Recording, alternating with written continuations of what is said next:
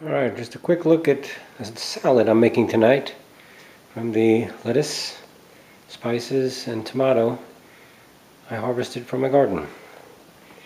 I've got Bibb lettuce here, which is sort of a curly roughage type of lettuce.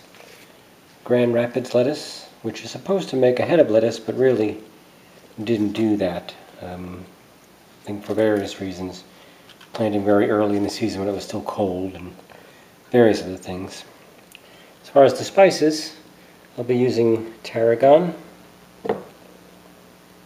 Trying to see where the light is here. There we go. I just picked the tarragon and that is interesting smell. We've got some dill, some fresh dill I just picked.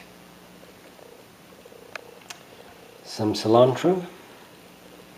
Very small amount because it's kind of, I don't know, a little bit alkaline. Some fennel. Looks very much like the dill. The dill is on the left and the fennel is on the right. They're in the same genus. And some oregano leaves and some basil. And a tomato, fresh tomato from the garden.